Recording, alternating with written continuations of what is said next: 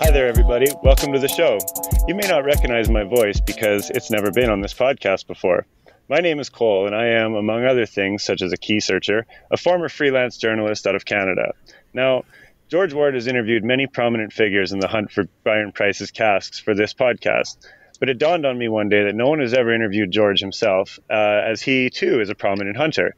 So I thought I would ask if I could do just that, and thankfully, he's agreed to be on the other side of the microphone for once. Welcome to your show, George. Oh, thank you. Thank you for having me on my show. How are you doing today? I'm doing all right. We're all sort of locked up because of the coronavirus, so we're just sitting around playing video games. I don't think I've changed my pajamas in a couple of days. Being kind of slummy, it's really nice. That probably makes a few of us. Have you been doing any secret work in this time? A little, man, I don't really have time to do much on my own. I've set up, I talked to John Fraser a couple of days ago, and he wants to get together at the Fountain of Youth and do some digs. And actually he said, we're going to stand around and drink beer while other people dig for us, which is going to be nice. Other than that, man, no, not much. No, John Fraser, does John Fraser have, does he present theories to you about the Fountain of Youth? He does. And he gives people my phone number and tells them to call. Okay, so here's the way it works. Sometimes John does get an idea and he wants to talk about it. And that's fine. He'll just call me, or he'll meet me he'll see me when I'm at the park or something, and we'll just talk about his ideas. He's got a very good one he wants to dig, and he's been sort of held back because tourists are always in the park. So I'm sure during the shutdown, we're going to dig his spot that he's had for the last year or so. Or right. People will come to him and they'll be like, hey, John, I have this idea. And they'll present it to him and he'll be like, well, I have no idea if that's viable or not. So he's like, here's George's phone number. Call him at 11:30 at night. I take it you get a lot of these calls every day. I do. I get so calls, not so much. I'm really, really guarded with my phone number. I probably get a call every couple of weeks. Emails, though, dude.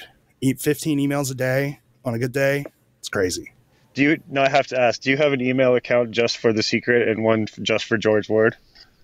Well, the podcast has an email address, but Bradley mainly mans that.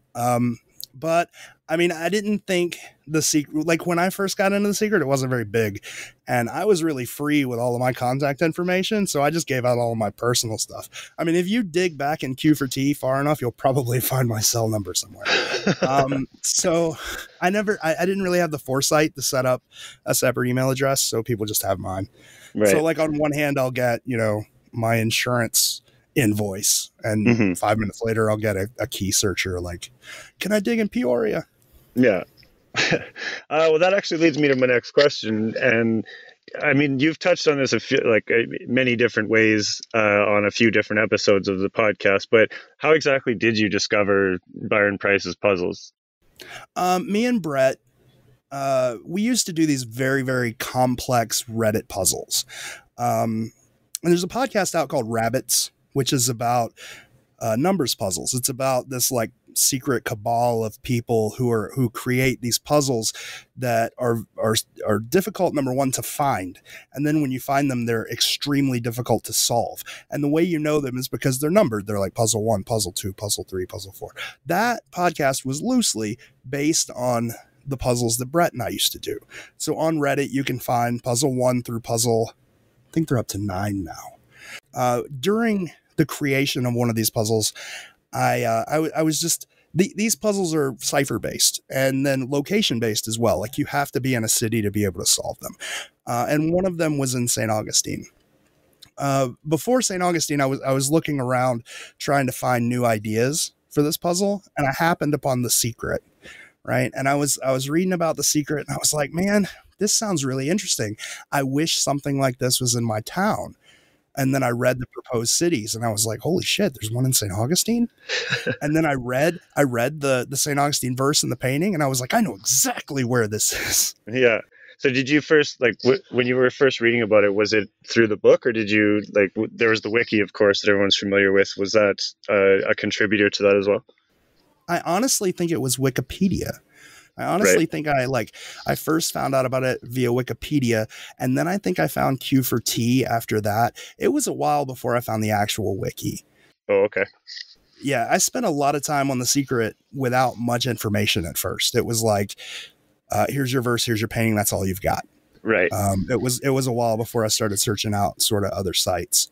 But yeah, that was how I found it. That's really interesting. Now, towards the end there, you sort of mentioned, going to the wiki, but having, working on it with very little information. And I wonder, when you work on The Secret, how do you decide how to work out the clues? Because as a newcomer, there's so much room for possibility in regards to what is a clue and what isn't, what methods work and what might not, because there's so little actual confirming information out there. So when you first started, what did you do to escape the vastness of possibility and decide what leads were worth following? I think working on puzzles, like being the sort of, I don't want to say puzzle master, but puzzle master of a puzzle before working on someone else's puzzle helped out a lot, right? Because something that I realized was there were probably 4 of us that did these puzzles on Reddit, and you could, as a user, if you went through the series of puzzles, you could start to figure out which one of us 4 made which individual puzzle, because all people who make puzzles make them sort of the same, right? Like Kit Williams' Masquerade, that was very, very, very hard, right? It took a little while for people to solve, for people to figure out. But when his next book came out, it was solved pretty quickly because people understood Kit's method, right? And I sort of feel like Byron's the same way. Byron's not a experienced puzzle master, he hasn't written several puzzles. He's done one. And you have to assume that because he's done this one book of 12 puzzles, that all the puzzles are kind of going to follow the same method.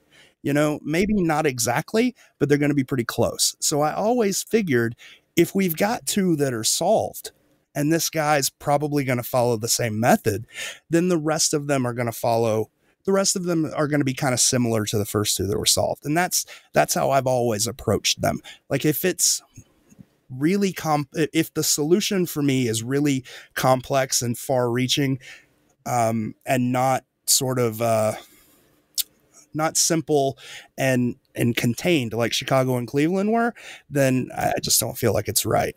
So that's always been my philosophy behind solving things. Just keep it simple. Keep it simple. Well, not just keep it simple. It's just keep it similar. Right. So you see a lot of similarities then between the solves of Cleveland and Chicago. Like I think I've heard you say in podcasts before that, anything that you see in the image basically is going to be at the site kind of thing. And you think that follows suit for Chicago and I guess now Boston? Well, I feel like what you need to see in the image is obvious in Chicago and Cleveland, right? It's just right there in front of your face. Boston is a little different in that it seems like JJP was talking about on EU. He's more trying to tell you a story than give you this like 1-to-1 comparison of 2 different objects. I feel like there is one thing at every site that's going to be obvious. Something that the similarity that I think that's most important between Chicago, Boston, and Cleveland is that, number one, the verse is this is this, right? It's not very reaching. It's very 1-to-1. Feel at home is home plate. Seek the columns are the columns in the painting. Socrates Pindarnapelles, that's on the wall. You don't have to take a leap. It's this is exactly this. And in the painting, it's sort of the same way. The water tower is the water tower. The terminal tower, that's the terminal tower. Home plate's home plate. Boston's a little different to me because the The painting seems to be telling more of a story, like with the Boston Pops or with the Boston Globe.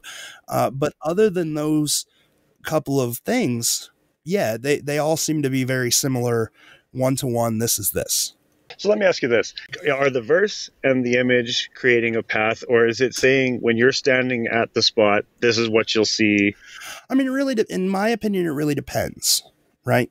Some of these verses are obviously a path. Milwaukee, it's obviously a path. It's telling you to do things. It's telling you to pass things. It's telling you to travel places, walk certain distances. Some of them don't tell you to do anything, right? The Florida verse, it doesn't tell you to do anything. It tells you look for these things. So are some of them a path? Like, it's hard to give a definitive answer. Like, do these make you travel a path or do they not? Yes and no. Some of them seem to, some of them don't. And I guess it's really up to the searcher to determine which is which. Yeah, I suppose. Do you have any pet peeves in regard to this hunt? Oh, like any that really stand out? I really, really hate the words, all solutions are valid until a cask is out of the ground. I hate those words because they're not. They're really not. Not all solutions are valid. Not all solutions are the same. Not all ideas are on the same level. I feel like if you can show me that, your ideas work with, they're simple, they're one-to-one, and they work in relation to the other puzzles, that's great. I'll buy it. What's not valid is when you start to step past that, when you like Matt's great highway theory, right? In San Francisco, G and H are backwards on the lady's dress in the San Francisco image, right? Now, we all, 99.9% of us, associate that with the Ghirardelli sign. The only person really who doesn't is Matt. And Matt thinks that's Great Highway. He thinks there was some map back in the day and Great Highway was written on the map in the right font, but we can't find that map and you got to revert. Like, that to me is a leap. You've got G and H. They're in the proper font. They look exactly like the Ghirardelli statue. That's a great match to me. This Great Highway thing, not so much. So not all ideas are the same is what I'm trying to say. And that's a big pet peeve of mine. And there is levels to the credibility of every idea, right? I think so. It's really hard to say, because it is a puzzle and they're not solved. Mm-hmm. So yeah. Who's the authority? Who's to say, whose idea is better than another's? Like, it's not my job to say if your idea is better than somebody else's. It's just whether or not I buy it, I guess. No. And I suppose, as kind of an aside, doing what you do with the podcast and I guess the Facebook pages as well, like it paints you into a position where you, like, people think of you as the authority, whether you act as such or not, right? Yeah, it does. I try to make it clear I'm not. Like, I don't know anything more than you know. Right. I don't have a cask. I'm No. I'm not an authority. It's just, my opinion. Right. Now, aside from St. Augustine, is there other secret puzzles that you look at, like, I guess more than the others? Charleston, I look at a lot. San Francisco, I look at a fairly decent amount. I've been trying to help Phoenix with Montreal, whether he knows it or not. I'm just not, like, Montreal's hard, man, because everything about Montreal is written in French. Yeah. But yeah, if I had to pick my stronger puzzles, it's probably St. Augustine, Charleston, and San Francisco. And then my like weak puzzles, the ones that I really don't know that much about, it's like New York. I don't know that much about New York or Houston. All in all, do you think that there's do you think some of the puzzles are harder to kind of piece together? And I'm saying harder in like the video game sense, where like the first one is easier and things get harder as you go along. Do you think these are put together in such a way? Probably, or at least Byron probably tried to do it that way. I think no matter what, though, the difficulty in these puzzles, it seems to be Byron used information that he had on site, right? Nothing in Chicago. Like I said before, you don't need to open a book to solve Chicago. He used what he had on site. Yeah, the same way with Cleveland. You don't have to open a book for Cleveland. He used what he had on site. So the difficulty in these puzzles seems to be putting yourself in a position where you have all of the information that Byron had.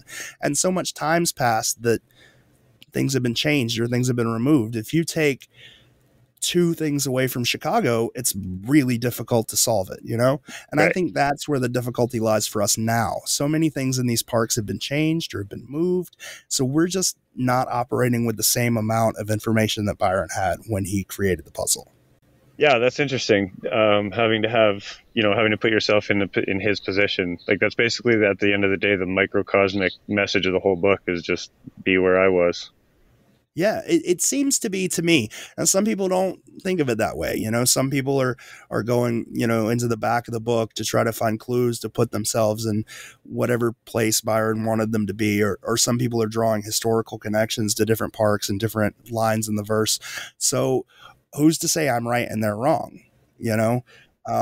But if I were to, if Chicago weren't solved right now and you were to take away the Lincoln statue and like rename Congress, I don't know who we'd be able to solve it with the trees gone and whatever. Or if you were Brian and Andy are the perfect example.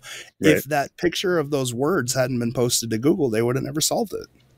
Right. You know? Yeah, no, absolutely. They found that site by literally Googling those words. And if that website hadn't been put up, they would have never solved it. Like Brian was on his way to Philadelphia to dig when they found Cleveland. Right. I remember that interview.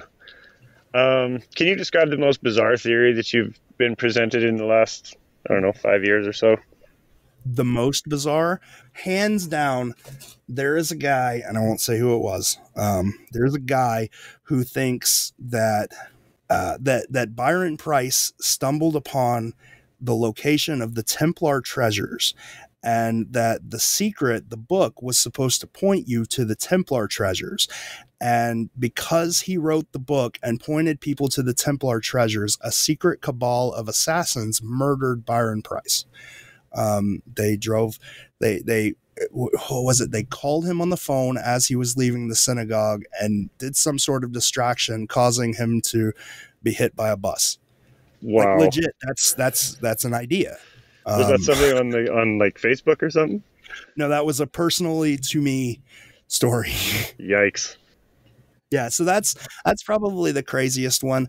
The others are ones that everybody else knows, like the wolves, and vectors and stuff like that.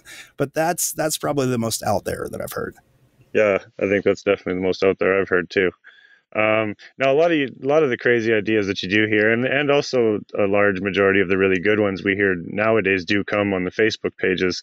Now, and I wanted to know, as the admin for most of the ones that are populated quite heavily, what's it like to be at the head of such a storm of conversation?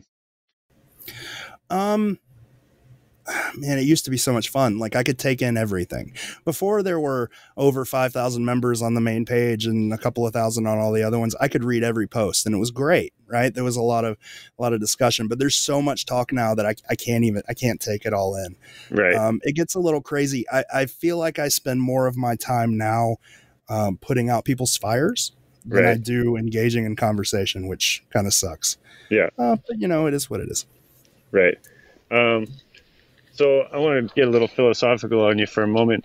Alan Watts once said, he's an English writer who moved to the States in like the late 1920s, I think it was. But anyways, that's irrelevant. But he once said that the behavior of an organism is inseparable from the behavior of its environment. Would you say that accurately describes the Facebook pages? The behavior of an organism is inseparable from the behavior of its environment?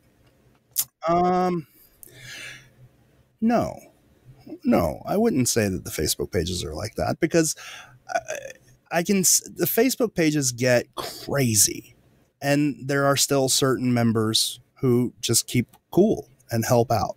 They don't go crazy with the crowd. Some people do. Sometimes when things go crazy, it seems like everybody's going nuts. But if you read the comments, you find that one person who's level-headed, trying to calm everybody down, trying to just give people information. So no, I wouldn't say, no, I wouldn't say that. I don't, unless I'm completely misunderstanding the question. I think there's always several people who just keep calm and do what they do. Right. No, that's absolutely a fair answer. Who do you go to, when you need info on things like history or getting permission or anything like that? Like, how did you come to, like, I know you talked to a lot of park rangers and things like that in your past and in your hunt. And like, is that just something you decided you were going to do, is just go and start talking to these people in order to get that information? So we'll break this up into two questions, or at least two answers, right? Number one, who do I go to for history? Right. So the reason that the podcast started as a result of a group of friends, right? A group of friends who got together, and we started our own little secret Facebook page, and we were like, we just want to work together solving this. Right. And I met a guy named Chris Preacher, and Chris Preacher is like an encyclopedia of The Secret and an encyclopedia of the cities of The Secret. Anything you could ever want to know about anything, Chris knows. Someone once made a joke that Chris Preacher could provide to you a love letter that Byron wrote Sandy in like 1982. He's an encyclopedia of knowledge. The podcast team itself came together to help everybody out. Each of us lives in a Cask City, and we all have an encyclopedic knowledge of the Cask City. So if I want to know anything from history, I go to my friends. Right. Learning how to approach park members, I was just sort of lucky in that respect. I worked for about 5 years in Parks and Rec in Florida. So I learned the types of people who work in Parks and Rec, the hierarchy of who to go to. Like if you find a park maintenance worker, I know who his boss is. I know who their boss is. I know the chain of command. Right. And because I was one of these people, I know how to approach them and get them to let me dig in their park. I know what they're worried about. Right. I know the problems that they're worried about being caused. So I know how to address those things. I think that's what helped me the most. And then I'm a firefighter. So, and I sit on the board of a lot of firefighters. So I have to work with, like the Chamber of Commerce or our county board of directors. So I know just because of my past, I know how to interact with these people, and I know what information they're looking for and what problems that I could cause and how to explain to them that I won't cause those problems. So really that's what it was. My past helped me with that more than anything else. Nice. So, I mean, break it down. It would be very easy to say that it would be easy to just jump a fence and dig a hole. But in your opinion, it would actually be easier to go through the proper channels to get your dig permits and things like that. Like, granted, it's a small inconvenience maybe for waiting on time, or parks simply won't let you do it. But, it is, at the end of the day, still an easier way to do it. Right. I think what most people focus on is this hole, right? They want to dig the hole. And what they forget is that one hole, it's probably wrong. And a week later, you're probably going to want to dig another hole, right? So you can jump a fence and you can dig that one hole and risk getting caught. And if it's wrong, you got to risk it again. And then you got to risk it again, and you got to risk it again. It's much easier to take a couple of days and go meet your park staff, and talk to them and explain what you're doing. Then you have permission for every single hole you want to dig. And let's say you no longer want to dig in this park, right? You want to dig in another park. Well, those people that you already have a relationship with, odds are they've got a relationship with the people in the other park, and they can put in a good word for you. Like a perfect example is, ultimately we want to dig in Charleston, right? I don't really like Charleston's very, very shut down. But I'm good friends with John Fraser, and John Fraser is good friends with the Parks Department in Charleston, and he's offered to put in a good word so we can talk to them. So you see what I'm saying? Like, what's more important than digging that hole is building a foundation of friendships that will help you dig future holes. And the rapport, yeah. Yeah. Awesome. Are there any casts that you think are, maybe gone, or, there's little point to try and acquire anymore? No. I mean, we were going to release all this information, right? That was something we were going to do. The podcast team and then various other members of the community have garnered information from emailing Byron and talking to JJP and talking to people involved in the hunt. And we've gained all this information. We were going to release it. And we were going to put names to things. We can't do that anymore. We can't put names to things, but we can still sort of release the information, and you just have to trust it's correct. One of the things I've been told is there is one you can't find. You just can't find it. It's not recoverable anymore. And there are two that the parks have changed. I say parks, I shouldn't. The places have changed so much that it will be very, very difficult. Odds are the one that's not recoverable is Roanoke. But I don't know that for a fact. That's just, my opinion. It's Roanoke. But does that mean that it's not worth trying to figure out A, the solution, or B, whether or not it's recoverable? No, it's always worth trying to figure it out. Okay, so for this next little bit, I was hoping I've kind of just been observing Facebook pages over the last little while and kind of seeing the major topics and things that people talk about. And I was hoping I could get your take on what I call some secret myths, and maybe even if they are myths.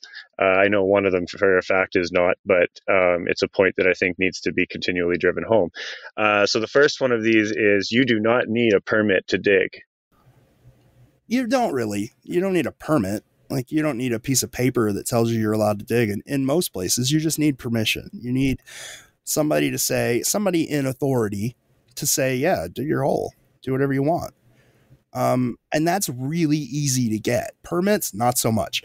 Permits, when you start applying for permits, you got to have like a business with business insurance, and you've got to have a purpose for getting that permit other than I want to see what's underground. You got to have dig tickets. You've got to have all kinds of things to get a permit. Have you ever had to get a permit?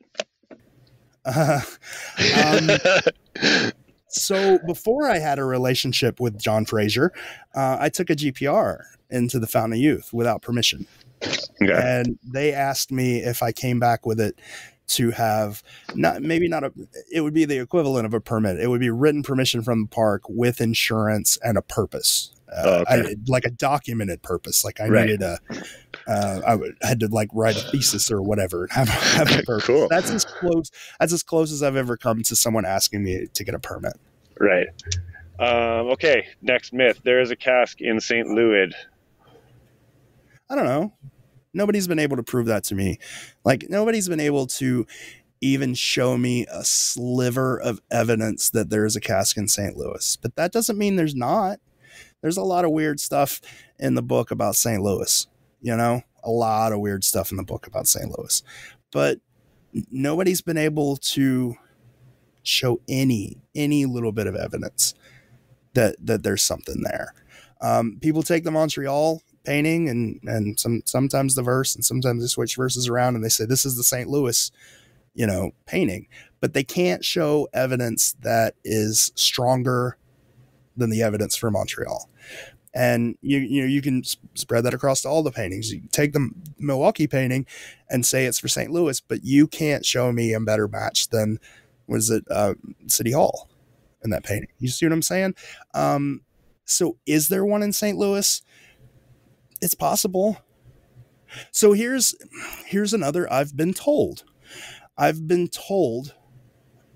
that the searchers have had the cities correct for a very, very long time.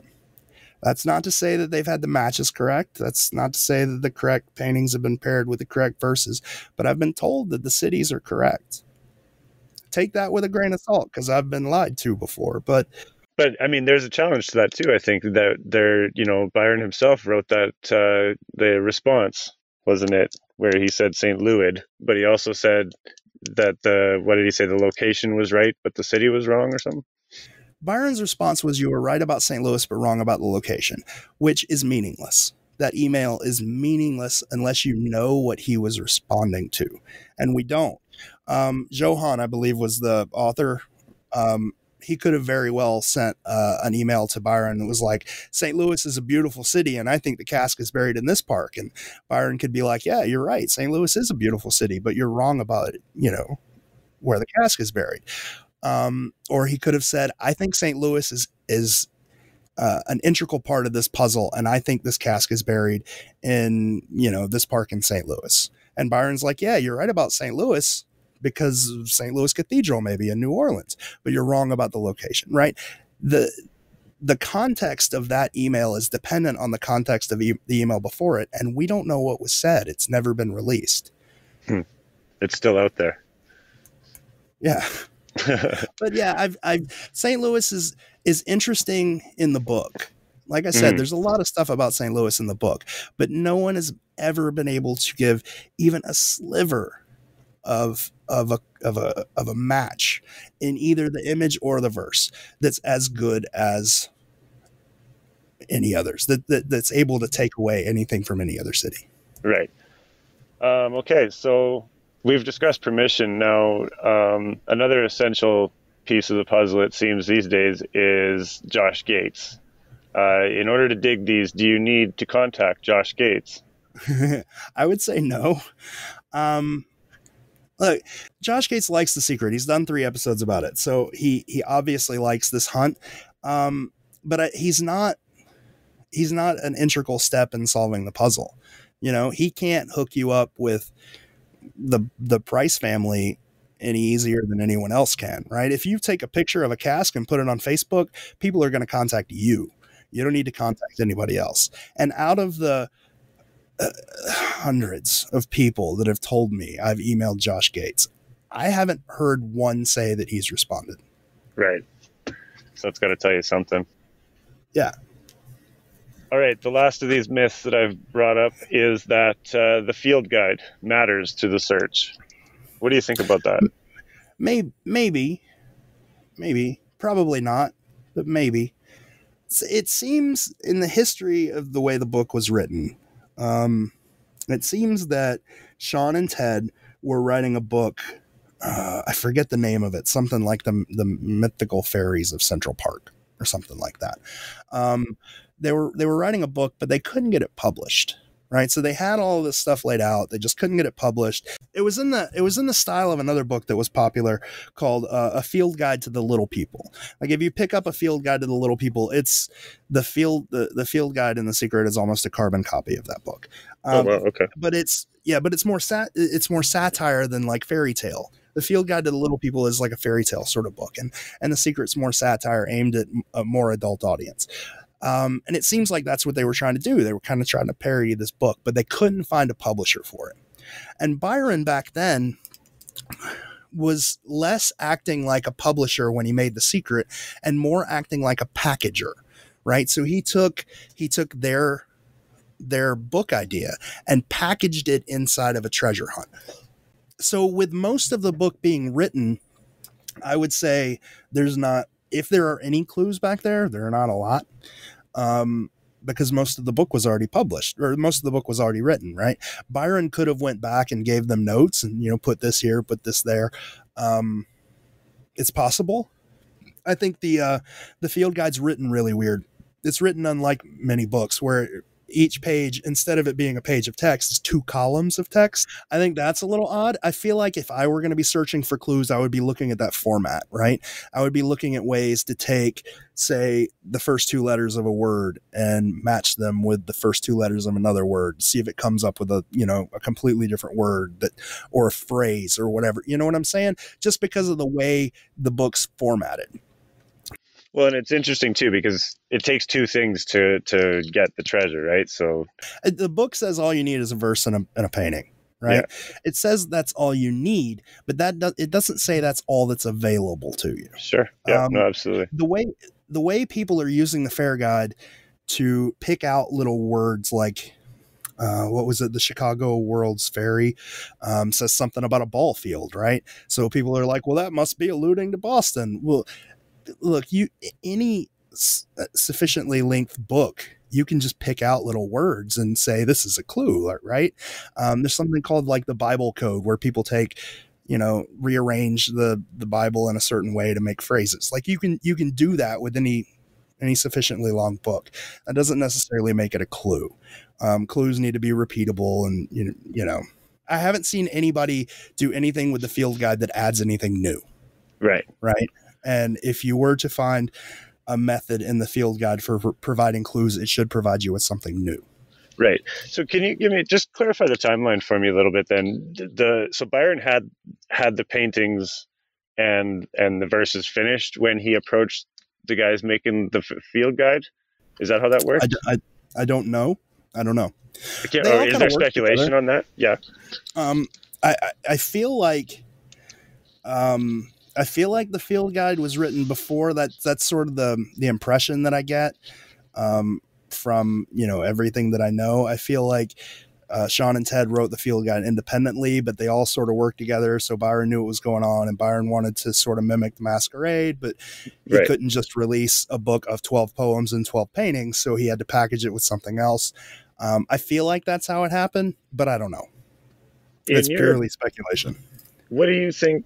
Like, why do you think he couldn't just release the paintings and the verses as a book? Well, who wants to buy that? And who wants to pay $20 for, 6 pages? I suppose 12 pages or whatever. Right. That'd be a really, really tiny book. That's, my only thought. Yeah, I suppose it wouldn't be much material. Okay. Are there other hunts that you're involved in or would recommend to others that are not The Secret?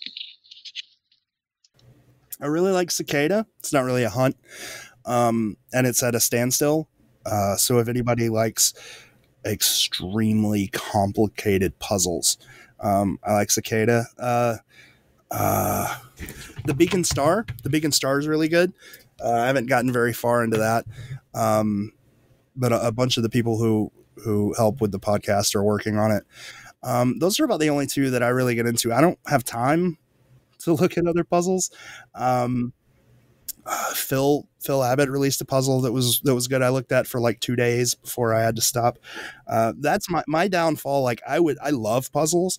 I always have. I've always been involved in a puzzle of some sort, but The Secret takes up so much of my time now. I just don't have time. How would you say treasure hunting has been affected by the pandemic, if at all? By the pandemic? Yeah.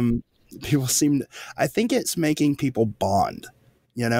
I look at the Facebook pages before the pandemic and I see like a lot of people arguing about, the intricacies of whatever solution and whether or not it's correct or whatever. And then as soon as the pandemic hit, it stopped and people started memeing a little bit. People started posting just like random, unrelated stuff to the pages. And it caused people to bond. And it caused people to sort of learn more about each other and form little like microcosm friendships or whatever. So if the pandemic did anything, if people sitting at home on their computers in these Facebook groups did anything, it brought them a little closer together, which is nice. Right. That in itself is a slight treasure. Yeah. Where do you stand on what Expedition Unknown did to this particular search? Ooh. I think it did good and bad things. I think it brought a lot of attention to the hunt. It brought a lot of smart people into the hunt. It brought a lot of good ideas into the hunt. Even like as much as the old members don't want to admit it, more progress has been done in this hunt in the past 3 years than in, the 10 before it. More new ideas, more creative ways of thinking, interesting hunters and cooperation.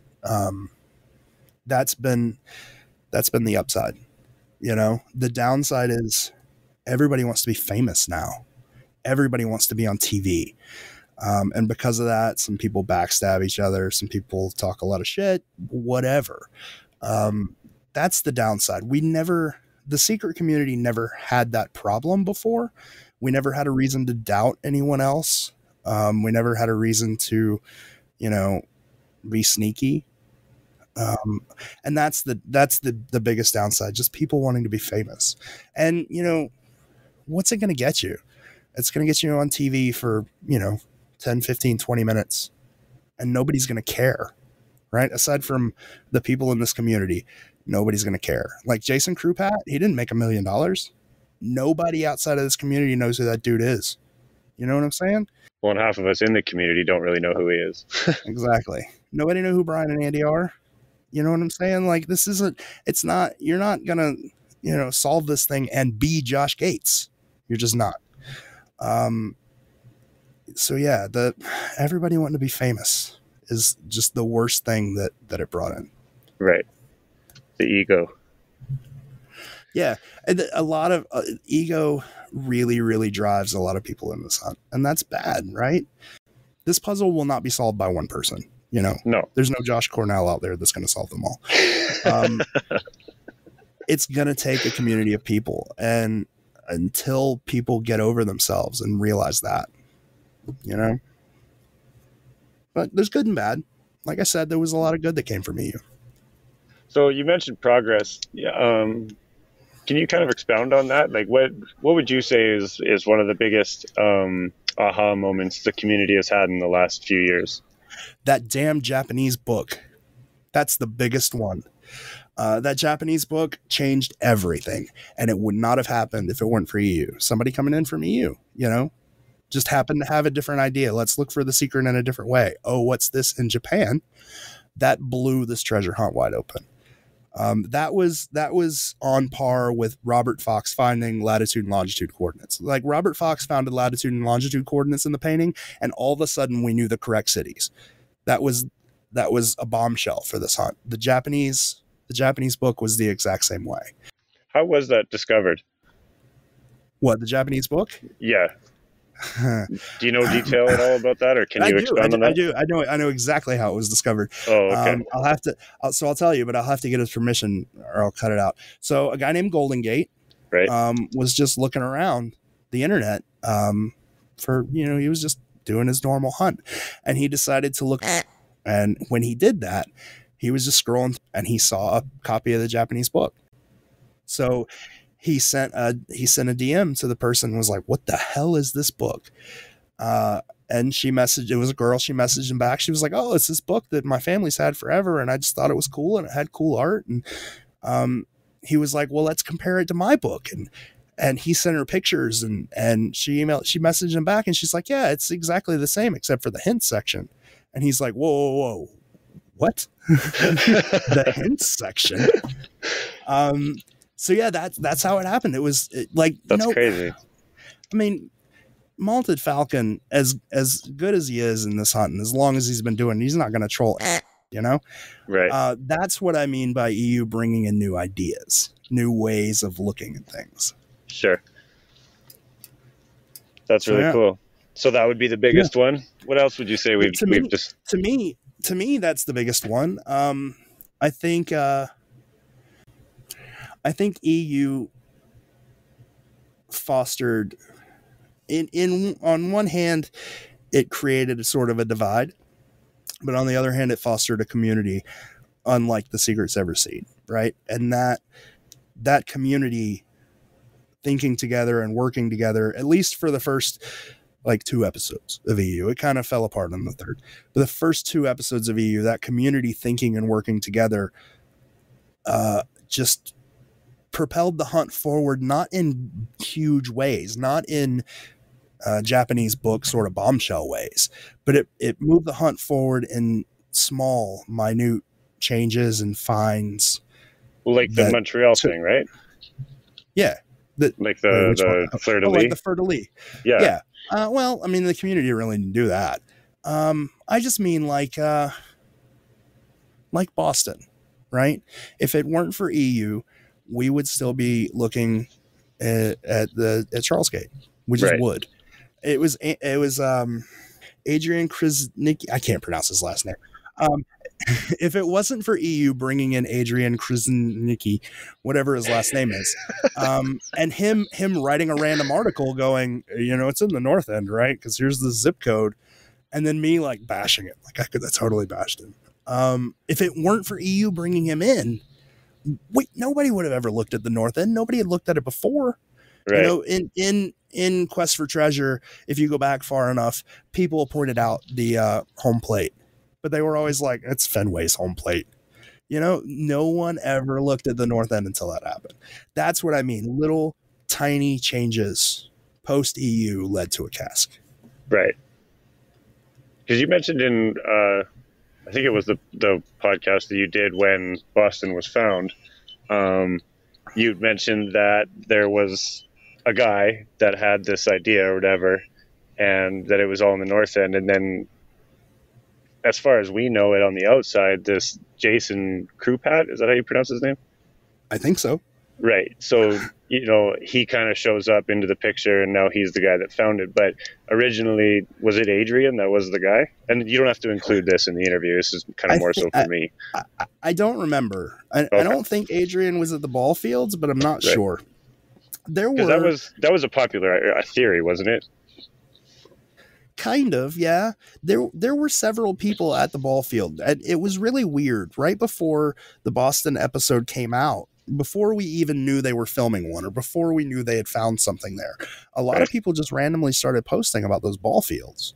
There was a couple of posts on Reddit, a couple of posts on Facebook. So it was obvious people were looking there. Right. But like I said, it was all of the sudden. Yeah. And, it was very sudden. Yeah. And like I said, nobody's really sure why Adrian got, or not Adrian. Nobody's really sure why Jason got that nod. I'll say that the stuff that I've read before, nobody was in the right ball field. Right. I think the guy on Reddit was in the right ball field, but other than that, everybody else was at like Landgone Park or wherever. Right. They weren't in the right ball field. So it's possible he was the only one that was like, it's in the middle one. Right. There was, I saw a video recently on Reddit of a guy who actually, I think it was like a couple months prior to Boston being found, he had actually stood where he thought it was, and it was, I think, about 4 or 5 yards away from home plate on the third baseline, I think it was. That was the guy we had on the podcast who went in his long, like right before the EU episode came out, went in his long theory, and it was sort of right. He was a couple of feet away, but whatever. It was just odd to me that all of the sudden, right before Boston came up, all of these people were like, it's in this park. Right. And what do you think that means? I mean, I don't think it means anything. I think it was coincidence, but yeah. there's so many conspiracy theories out there about Boston. Like it was a plant and it's not a real cask and like whatever. If John Jude Palancar sat up and told you how the clues point to a ball field in Boston, he sent in an email to me as soon as, so the thing, how it went was, how the story goes, I guess, a couple of weeks before EU started recording, I got an email that a cask had been found. So I emailed Expedition Unknown, and Expedition Unknown was like, we don't know anything about this. Then later on, when I was sent the picture of the cask after, like once all the news started breaking, I emailed Palancar and I was like, hey, there's word that a cask has been found in a ball field in Boston. And I want to make an announcement about it, but I can't put my reputation on the line unless it's at least plausible. Yeah. Can you tell me if this idea is plausible or not? And he was like, I don't think there's a, cask in Boston. And I was like, all right, whatever, John. So I emailed him this picture of the cask. And he's like, holy shit. He's like, can I share this with Josh Gates? And I was like, well, I think he already knows, but you can do whatever you want. Yeah. And I don't remember how the conversation progressed, but he ultimately told me, he was like, look, man, I kind of like, I painted the painting. I knew it was in a ball field, right? And I knew it was in Boston, but he's like, how many ball fields could there be in Boston? I had no idea where this thing was. Yeah. So if Palancar can stand up there and tell you how the painting points to a ball field, if he can say in an email, I knew it was in a ball field, and if Joellen Trilling can say, when I emailed the pictures to Joellen, her response was, it's so nice knowing that children played over my art for so long without knowing it was there. It feels strange.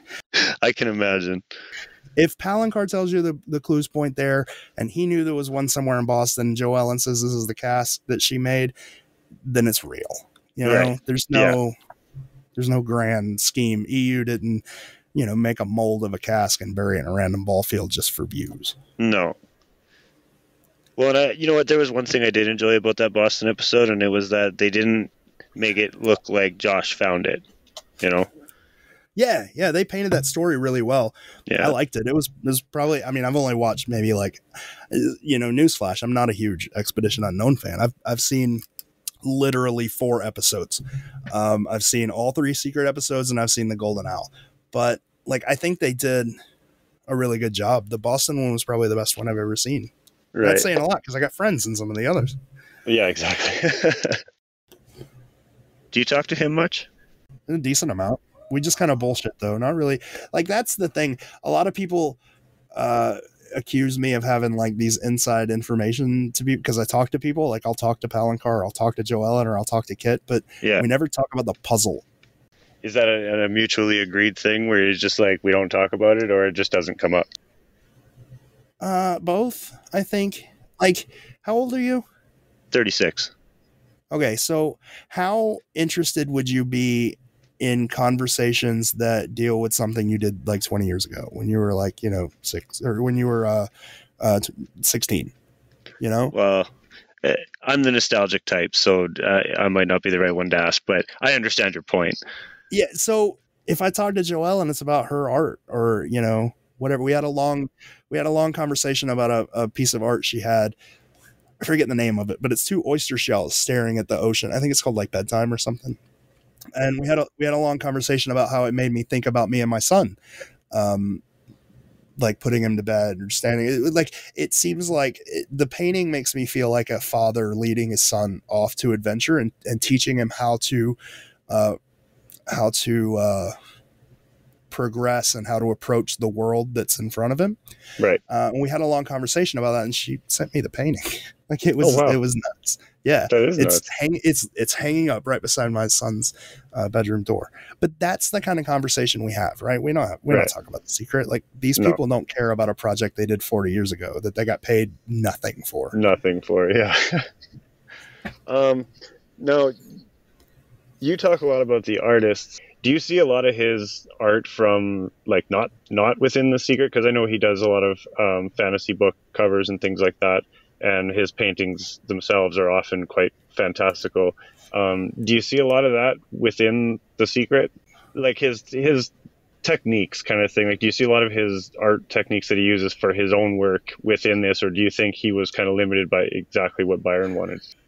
His techniques, no, because he was so young when he did this. I don't think he had developed fully as an artist. He hadn't developed his style fully. You see elements, right? You see elements of his later art in his Secret art. You see like the rose in the San Francisco painting is a carbon copy of basically every rose he's ever painted. The mountains in the San Francisco painting are a carbon copy of, there's a painting called Satan's School, I think is what it's called. It's in his book Origins, and the mountains in that painting are exactly the same as the mountains in the San Francisco painting. Interesting. What's really interesting is if you look at his art, you see nods to The Secret in other pieces of art. Like I won't tell you which one. We'll make it a game. See if you can find it. There's a cask painted in one of his other paintings. Yeah. Yeah. Cool. The elements I see more in the Secret paintings are him giving nods to other artists, like the Florida painting being sort of a nod to one of Dali's works, and some of the stuff in the San Francisco painting being a nod to other art. Like that's what I see more in the Secret, not his current style sort of bleeding over, but him giving nods to other artists. Have you talked to him about that? Yeah. He's mentioned like he said that the Chicago painting was inspired, oddly enough, by a Monty Python movie, and that's and things like that are the reasons I try to tell people like don't look too deep into this. There's not huge deep connections to things like no. What else do I want to know? See, because I was looking at this from like a perspective of the kind of the whole community at first, but so I didn't really take time to think of questions that I would like to ask George. I got time, man. I got time. Let's think here. So I've been working with Fax a little bit over the last few months, and feel free to edit out his name in this part, but we're both staunch verse fivers, right? Lane 222 and all that.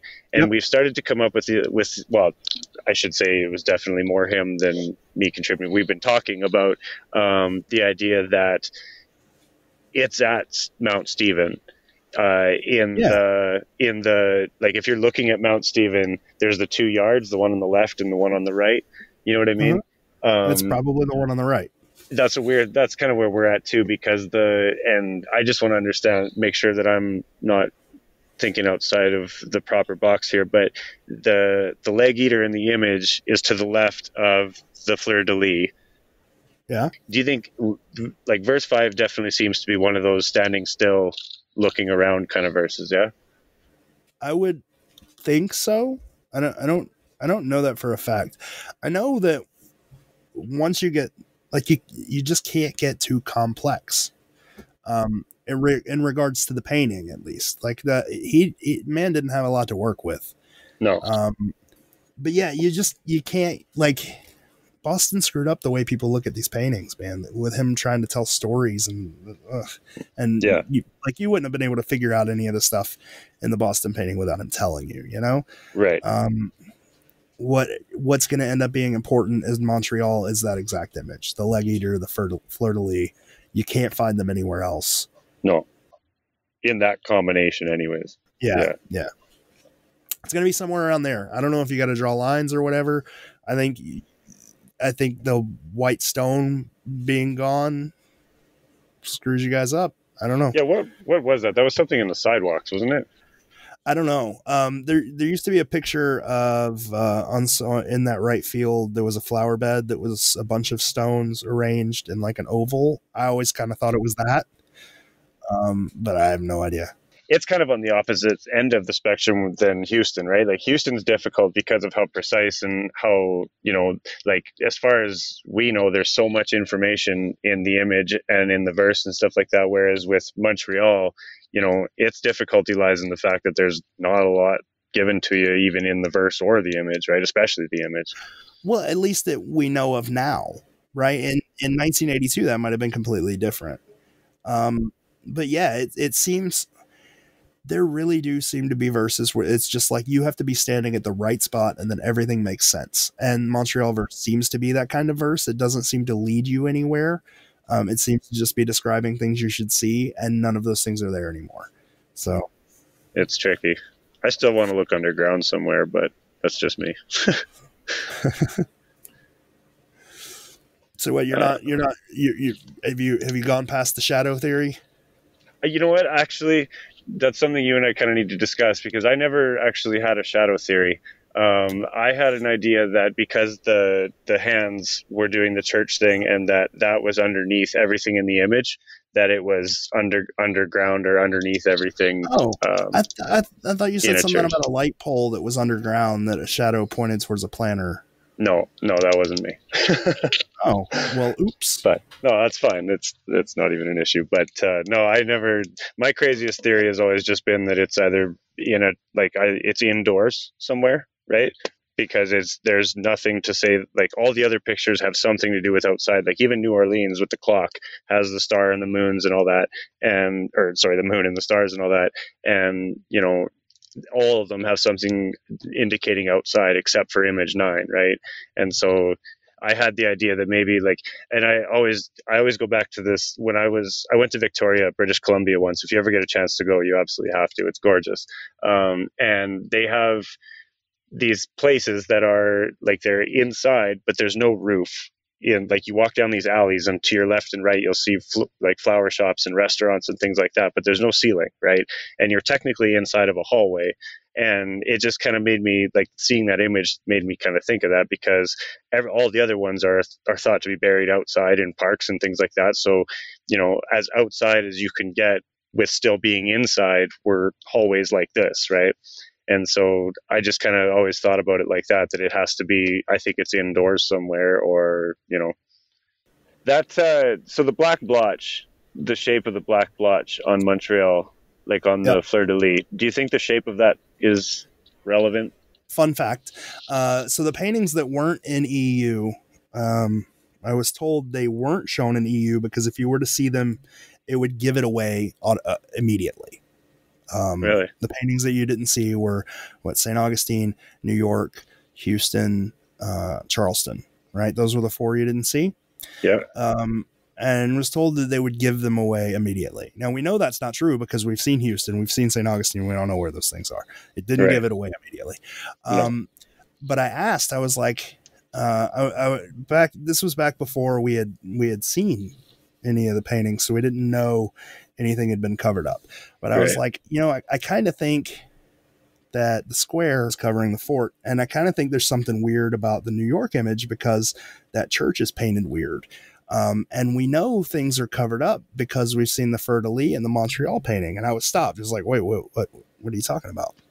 And I was like, well, in EU, the Montreal painting was shown, and in the book, it's got a big blob inside the square covering a fleur-de-lis, but in EU, that blob wasn't there. So we know it was added after the fact. Right. And John looked at me and went, shit, I forgot about that. So the reason you got to see that fleur-de-lis was because he forgot it was covered up. That's sweet. Yeah. But and we're also told the other ones that if you saw them, you would get it right away, and we know that's not true. Yeah, because we've seen 2 of them, or 3 of them. We've seen three of them. Yeah. Well, technically, we've seen more. Like when those originals came out, Houston and Montreal were the only 2 that weren't in there, wouldn't it? And Chicago, I think. No. When the original, so Chicago, John doesn't have. John doesn't have Chicago. It was stolen from him. Oh shit. Yeah, we didn't see Cleveland. We didn't see Montreal. We didn't see Charleston. Yeah. What others have I not seen?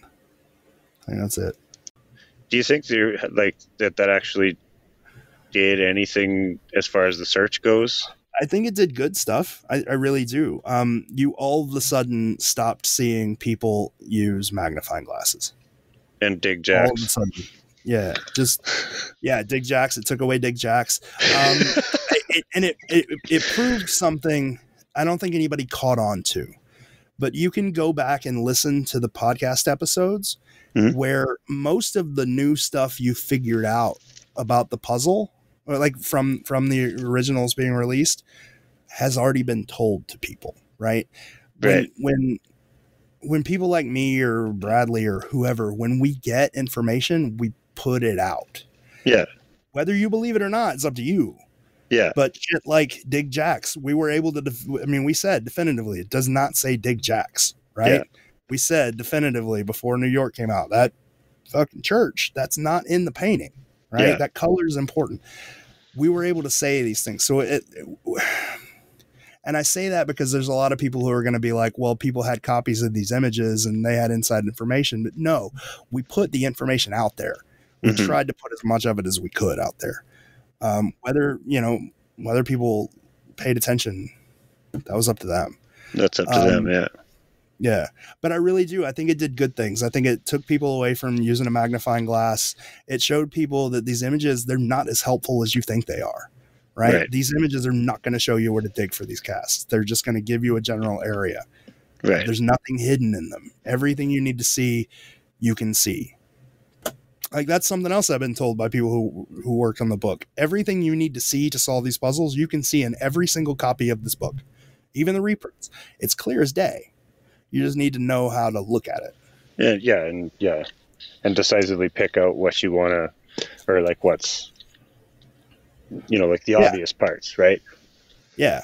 Well, like Boston, you could see all of the stuff that JJP pointed out in Boston. You just didn't know how to read that painting. And even still, having him explain it, I still don't think we know how to read it like that. His stuff just didn't make any sense. Yeah, it was hard to follow. And I think a lot of people think that it was kind of tossed together that day, right? Yeah. It wasn't, he was being honest with you. He was like, this is what I remember from the painting. And it doesn't go any deeper than that, right? The solution is what it is. There's nothing deeper. How long did the community know about, or even speculate about the home plate on the sleeve? Like, I had never heard that prior to just like a week that it happened. I hadn't either. Like, I think Chris pointed out to me that it had been on Quest for Treasure before. Mm-hmm. That's about it. But it had been speculated before? Yeah, it had been speculated before. Mm-hmm. But nobody tied it to that end of town. Everybody was still looking elsewhere in Boston. Yeah. which and is then Paul retarded. Revere happened. Yeah. It's a ball field in the Italian section of Boston. Like, come on. Yeah. Like, in hindsight, it seems so retarded that no one else looked there, but no one did. Right. Yeah. Well, and like, it's funny because in that sentence you just said that, you know, it's in a ball field in the Italian part of Boston. You know, that sentence alone ties in a possible dig site, the immigration connection or whatever, right? Yep. And you know what I mean? So, and like Cleveland, it's in a planter, right, behind this wall. In the Greek Cultural Gardens. Yeah, right. So like it's, and like Cleveland I thought is kind of the trump card against the argument that the images aren't as useful. You know what I mean? Like a lot of people kind of discount certain things, but Cleveland, like now that we know everything, like you say, you can stand at the start of that little park there and look straight, and you are looking at the back of that wall, at the fountain, at the columns, right? Yeah, but Cleveland's different though. You can't use Cleveland as an example of how to use these paintings because that was John's. That was Palancar, right? That was his hometown. He knew it better than anywhere. So that paint, it's sort of like how people think New York is hard because it's Byron's hometown and he knows it better than anyone. That spot was obvious in the painting because it was John's hometown and he knew it better than anyone. So he could paint everything exactly the way you need to see it and whatever. He wasn't working off of Polaroids for that one the way he was for the rest of them. So it's going to be more visually descriptive. So John knows some of them, if not just that one, right? I don't think so. I think what you have to remember is this was a project 40 years ago for an artist, right? And we all have projects at work. Like, how much do you remember about a specific project from 10 years ago? Right. Not a lot. People have to sort of jog your memory for you to get little snippets of memories. I think that's the same for him. This wasn't sort of a grand life defining or, you know, artistically defining moment for him. This was a gig. Somebody paid him to paint some paintings, and 40 years ago, he doesn't remember as much as people would like him to. Right. Yeah. I think that's the big, disclaimer, if you will, is that it's what people want him to remember kind of thing. Like the way I kind of see it, I agree that it's a project from 40 years ago and it's, you know, a guy asked for some paintings, but there's some very specific things about these paintings, you know what I mean? And that sort of, I think, I would hope anyways that those are the things that stick out to him the most is, you know, like he remembers what was clues and what wasn't kind of thing.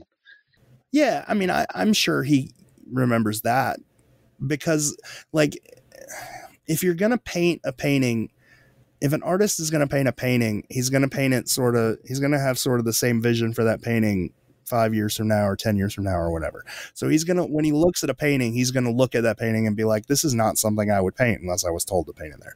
So I'm sure he could pick out, what the clues were. I'm not necessarily sure he could tell you what they were supposed to be. Right. Or where the cask is necessarily or anything. Yeah. Yeah. Yeah. I think John could put you in a city, but I think he was honest when he was talking about Boston. Like, he's like, I knew it was in Boston. I kind of remember it was in a ball field, but how many ball fields are there in Boston? You know? Well, exactly. Yeah.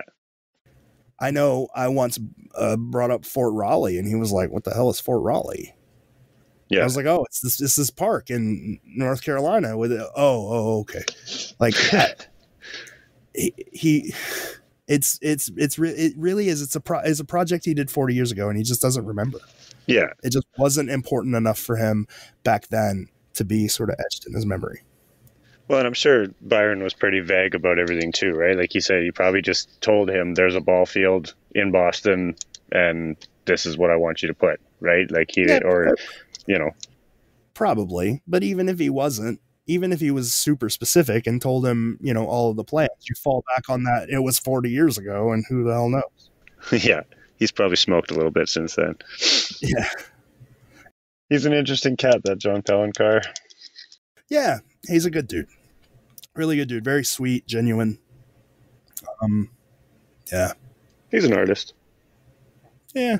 They generally are. Yeah. So, yeah. Anything else? Anything else you want to know? Any history of the podcast or the hunt in general? You know what? I do. There is one thing I've wanted to ask you for a long time.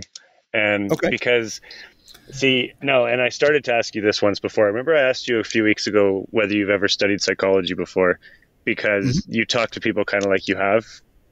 Mm-hmm. Do you remember me saying that? Well, I do. there is something like you have this magic, I think, that you do, and this is doesn't necessarily have to go into the interview, but it's pretty interesting in my opinion that you are able to help people piece together clues and help them put together a theory. And you have offered ideas, many ideas on what certain clues and that could mean. But through all the podcasts and all the page stuff that I've read of yours, not once have I ever seen you say, "This is my theory on X." Nobody ever asks. And that's kind of part of it. But what's your theory on St. Augustine? I think it's buried at the amphitheater. I don't think it's buried at the Fountain of Youth. I absolutely Really? 100% do not think it's buried at the Fountain of Youth. No. And you're right. I have never really given my ideas to anyone. And it's basically because no one ever asks, right? People come to me all the time with their own ideas and like, what do you think of my ideas? And I tell them or I help them with whatever, but no one ever comes to me and says, George, what are your thoughts on X? What are your thoughts on Y? What so I don't give them out. Do you want to do something like that here? Like I can ask you straight up, what's your theory on San Fran? What's your theory on Houston? Or you know what I mean? My theory on St. Augustine is at the amphitheater, right around that big ass rock. It's the only perfect visual match besides the fort that we have, St. Augustine. And the fort's it's too vague. It's like the water tower, right? It's got to be a city thing. The only other thing you've got is that rock, and it's an exact match. So it has to be buried somewhere there. Now, where there, I have no idea.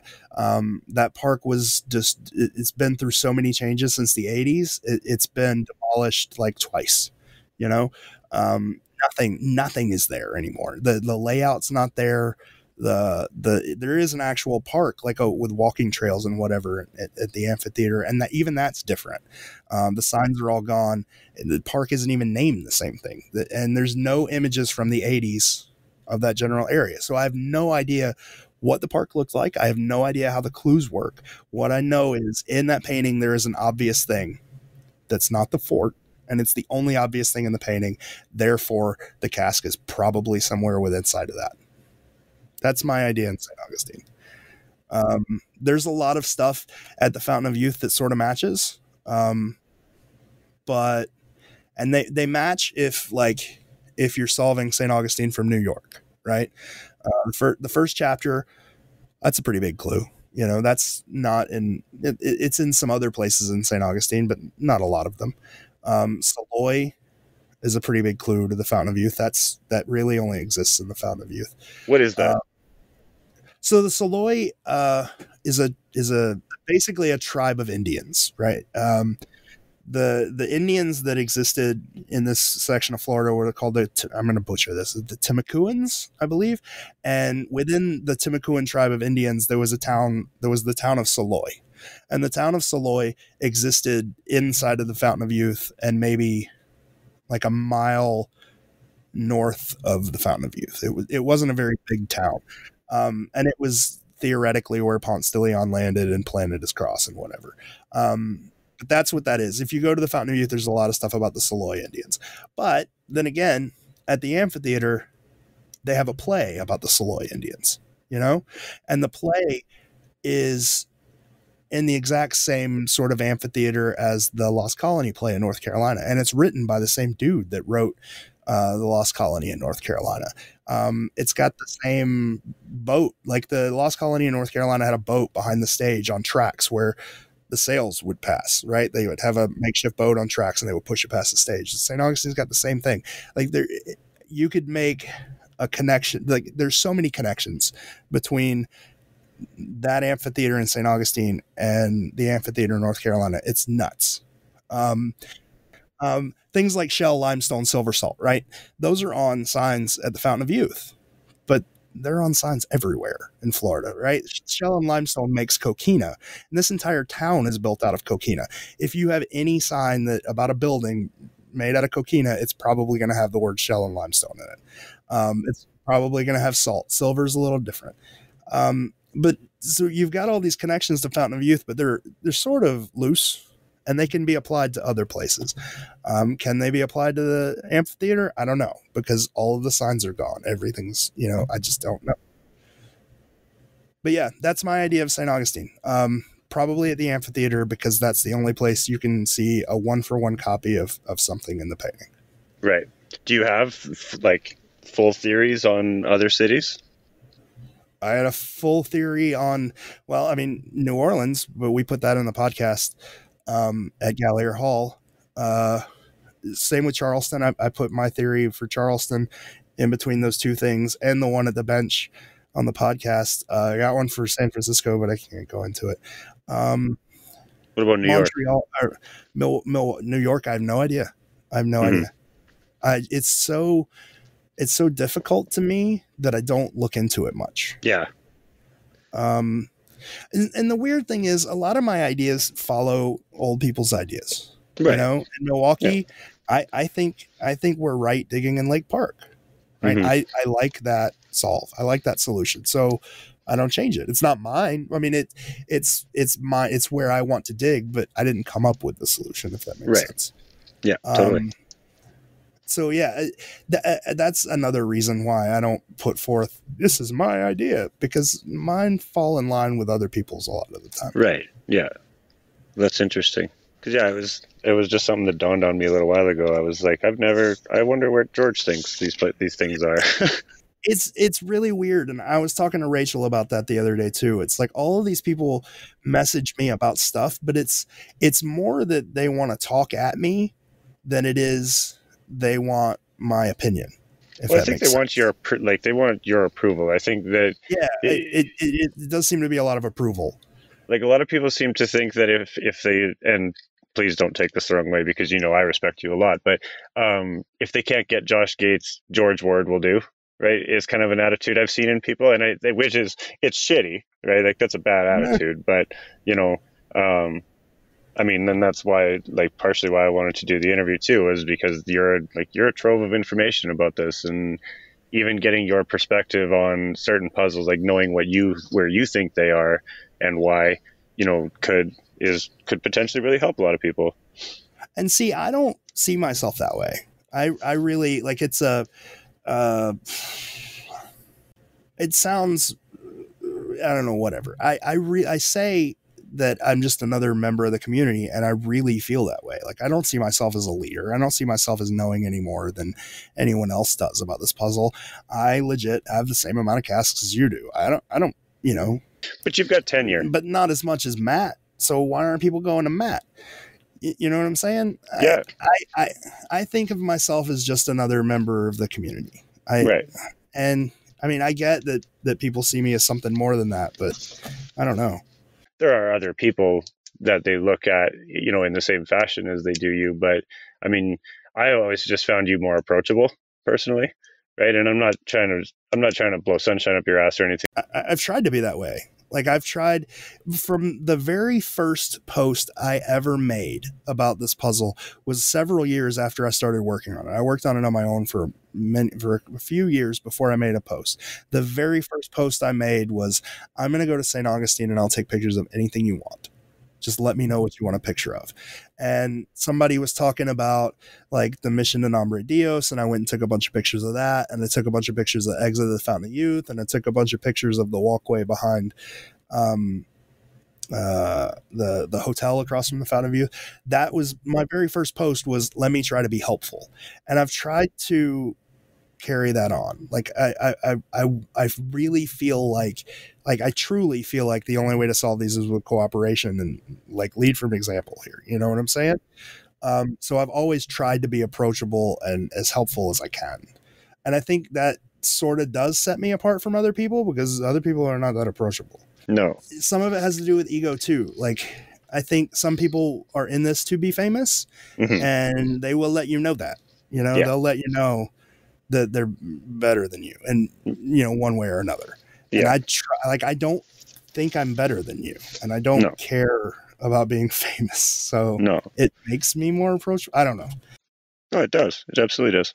Do you think if Byron was still around, he'd have made a part two? Like, I know there was talk that he was going to do that. In fact, it's apparently says it in the back of the book. But do you think it ever would have happened? You know, I've it's gonna suck for people to hear this. If they get to hear it, it really will. It'll break a lot of illusions that people have. Probably out of everybody that I've talked to that's worked with Byron or that knew Byron or was just friends with Byron. Like I've talked to Byron's best friend. I have an interview sitting on the shelf with one of Byron's best friends. And I didn't want to publish it because of something the man said. All of them say essentially the same thing. Byron didn't have a sense of adventure, and this book was completely out of character for him to make. And he liked his friends, and he liked doing cool things, and he liked doing stuff for kids, but this treasure hunt was completely out of left field for him. Nobody understands why he made it. You know, everybody agrees that yes, he really likes history, and yeah, he really wants people to learn things, but everybody said he has no sense of adventure. They don't know why he made this. That's funny. I think, yeah, it's a little nuts. The people who worked on the book, everybody sort of complains about this book. Right. I think it turned out to be, number one, it didn't make any money. Mm-hmm. And number two, it became a headache. Right. It became a big headache for him later on in his life. So no, I don't think he would have made one just for that reason. I mean, there was 20 years in between the publishing of this book and when he died. If he was going to make another one, he would have. He would have by now, yeah. Make anything even close to it. What did he do since The Secret? I mean, he did a lot in comics. Right. I mean, he Byron Price Publication published a shitload of books. Right. He did like the Beach Boys book and the Seinfeld book and the one book for the chick that with the chimps. I forget her name. Jane Goodall. Yeah, Jane Goodall. Yeah. He published a lot of books. He did a lot of stuff in comics. And he worked with a lot of people, but he never did anything close to a treasure hunt. Right. So one question that has come up now that I can think of is, if you think that it's at the amphitheater, why was the meetup at the Fountain of Youth? Because that's where most people want to go. You're so accommodating, George. Well, I mean, it is. And like, it's like John Fraser's there and he wants to meet everybody and everybody wants to go check out the Fountain of Youth and everybody has all of these questions. That was my main goal with the Fountain of Youth, was to answer questions. I went to John Fraser, before the whole idea for the meetup came up. I went to Fraser and I was like, look, he told me he's getting mail and email, 10 emails a day, couple of physical letters a day. And he's like, they're all asking the same questions about the same places in this park. He's like, I wish I could just give everybody the answer at once. And I was like, well, why don't we just do a podcast? We'll just do an interview. We'll do an interview about the park. We'll do the history, blah, blah, blah. And that's what we planned. And that evolved into, after we did the San Francisco meetup, we're like, well, why don't we just do a meetup? And we can do a tour and then we can do an interview and everybody can answer all of your questions, or everybody can ask all of the questions. You can answer them and then you never have to respond to those emails again. Like, nobody will ask you again.